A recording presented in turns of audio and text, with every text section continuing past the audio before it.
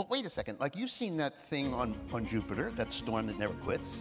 Isn't it suspicious to you that a storm there could go on for 350 years without a break, and we never have storms that go on for 350 years without a break? We don't even have storms that go on for like 6 weeks without a break.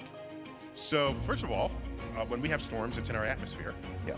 We rotate once a day, and so that rotation creates what we call a Coriolis force. The Coriolis force is heightened if you spin faster. So what is Jupiter? 1,000 times bigger than Earth. It's mostly gas. And it rotates once in about 10 hours. You want to talk about ferocious Coriolis forces? We have storms that last weeks here.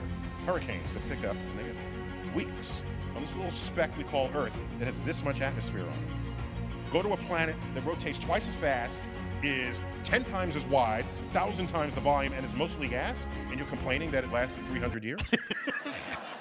You are really good. All right, No.